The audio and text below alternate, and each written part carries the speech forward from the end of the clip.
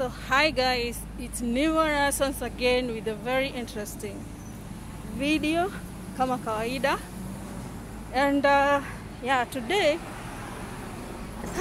I want to talk to any girl or any lady in Gulf, because of late so many girls are dying like mysterious deaths.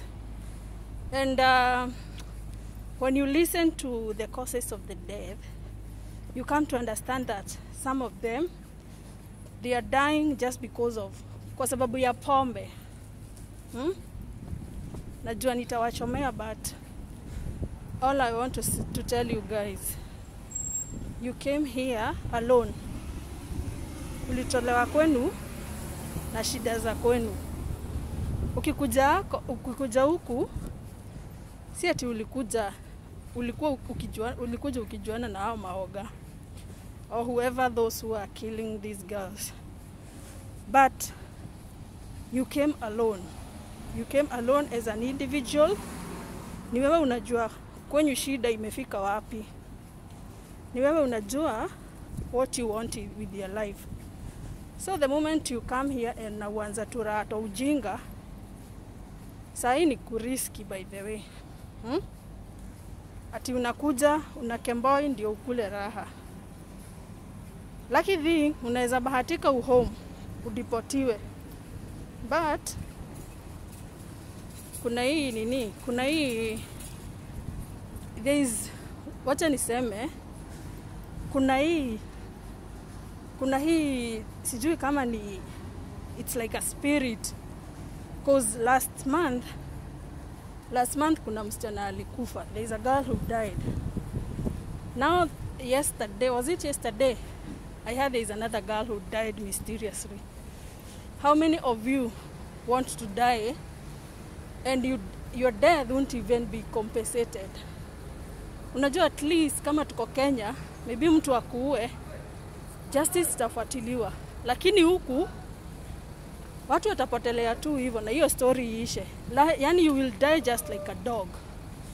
So our young girls, you are so young to die. We don't want these premature deaths again, because it's scaring, by the way. Hata siku hizi hata unaogopa kuassociate na watu. Unaogopa kuassociate na watu ujui, hata Wakenya wenyewe.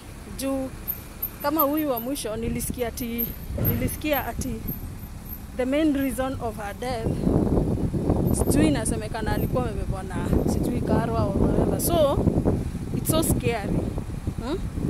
Watu tujue chenye kilituleta huku. Watu tujue, imagine the pain of your mom akipigwa simu aambiwa ati ulikufa. Na maybe mlikuwa mmeongea na yeye jana, then asikie ati ulikufa juu ya pombe. It's not fair. It's not fair at all.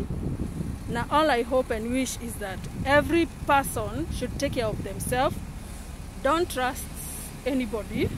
Don't trust anybody, because hamjuani. Yani kuja vile tu ulitoka home kwenu, vile tu ulikuwa unangangana kutafuta passport, vile tu ulikuwa unangangana kutafuta pesa ya kuja uconcentrate na maisha yako, na ukuje uconcentrate na what brought you here. Kwa sababu it's so sad ati umekufa juu ya pombe, umekufa juu ya mwanaume, umekufa hata maybe na hata ni mwanaume maybe hata hawezi kuoa. Alafu hii ujanja mnajifanyanga ati you have like 5 men. You have like 5 men when you player. Oi, it's better you concentrate with one man who is serious with you than 5 men who you don't know where you stand in their life. So guys, hayo kwa sasa, najua mtanipiga mawe, but I don't care as long as I've passed my message.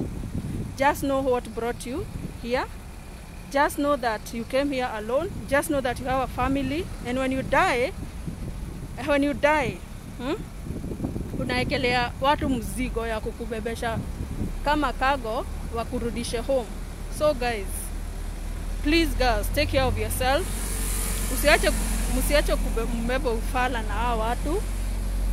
Yes, kama ni pombe unaweza jibaia You can buy your own pombe na ukunywe na ukure raha. But sasa ati kwanza hii kutaka nini vitu za bure, woi itawamaliza.